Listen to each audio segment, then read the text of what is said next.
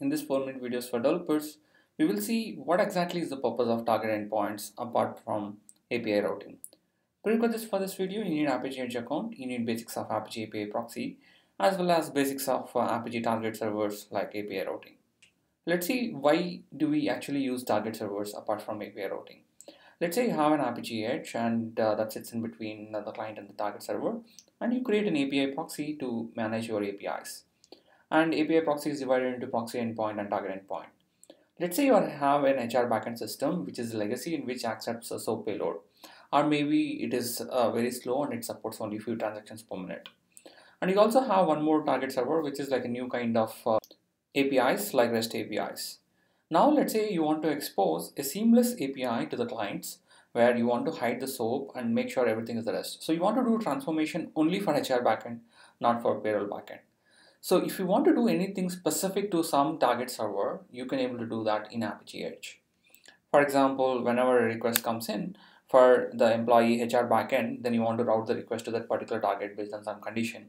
And you want to enforce some policies like quota. Let's say you want to allow only 4 calls per minute. And let's say whenever a call comes to employee salary, then you want to route the API proxy to the payroll backend, and probably you want to put a quota like 2 per minute.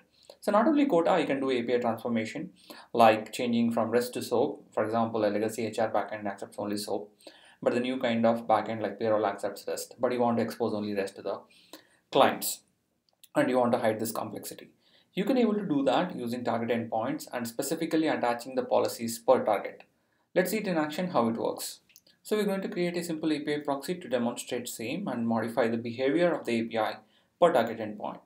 Click on plus proxy, choose the target server as a reverse proxy, and name the API as target server demo 1. I'm going to name it as v1/ts-demo. So I'm going to give an target endpoint just for now as http bin.org/get, but we're going to give different target endpoints using target servers concept. Choose authorization as a pass-through, click next, and choose test environment and then build and deploy. And click on the API proxy that you have created.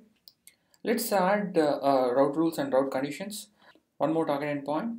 As you can see, by default it points to http bin.org/get. So I'm going to add one more target server.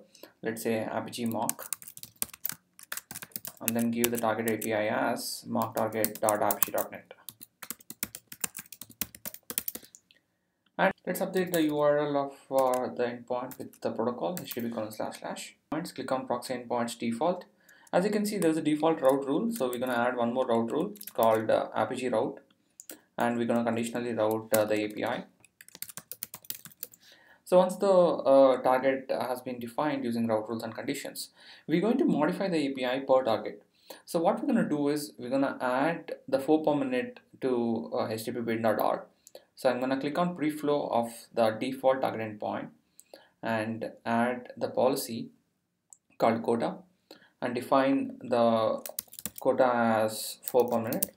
I'm going to update distribute and synchronous to true and allow count to 4 and time minute to minute, and then remove start time and asynchronous configuration and remove the type calendar. Similarly, what we're going to do is we're going to attach a different policy, different quota policy to Apigee mock, and we're going to give the quota as 2 per minute. So what we're doing is we are changing the API behavior based on the target endpoint.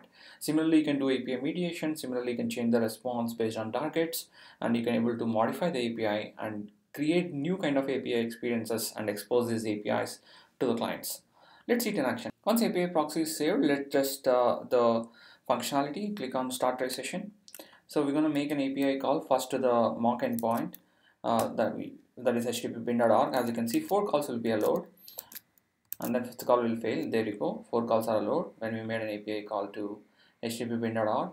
Now let's say if you make an API call to Apigee using the condition target is called Apigee, then only 2 calls are allowed. As you can see, 2 calls and then 3rd call failed.